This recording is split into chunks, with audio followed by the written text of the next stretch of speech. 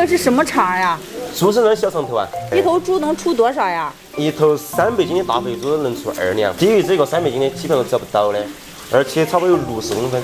那咱这小肠用的是冷冻的还是新鲜的呀？肯定是冻货啊，要不然上来你走那么多头猪，虽然是冻货，它一定是冻货里面鲜货，它是在新鲜的时候我冻起我统一配送过来的，就绝对不得问题。咱这个不用去油吗？哎，不用去，要把这个油保留起，烤的时候它还会滋滋冒油，才能保持这种口感很润滑、很入味。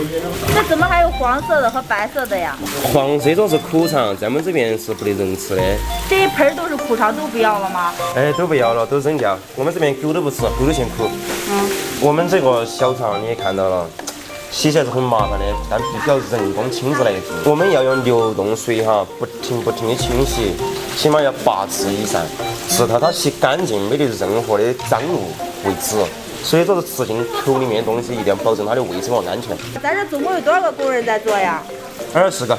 那他们一天能洗多少斤呀？一天一个人平均400-500斤。我们有20个阿姨，然后差不多一天是4吨左右。那你这一天得多少头猪呀？应该有10万头吧。这是第2次腌制，就是我们独门配方，我们自己的一个单独的一个配方，然后做的就是让它腌入味。这个要腌多长时间呀？最低的腌2个小时。全部大型烤香肠正式开始了，来喽！大叔，这1斤能出多少呀？1斤能出5两啊！舌损这么严重？拿来水分缩干啊，有烤6两的，烤7两的，但是我们这只烤5两，5两的都保值，6两7两的都不保值。这刷的是啥呀？刷的是纯菜籽油，那刷菜籽油起到润滑口感。这要不停的搅拌吗？哎，这个搅的时候它还有一定的手感，一停留它就会发苦。多久就熟了？30分钟。叔，这一锅烤多少斤？这个烤80斤，80斤出40斤。咱这一天能炒多少锅？一天能炒100个。大型烤小肠出锅。咱这烤小肠有多少年历史了呀？100多年了，上到99，下到中惠州都爱吃。在我们这个地方有差不多200多家了。是不是来了是必吃呀？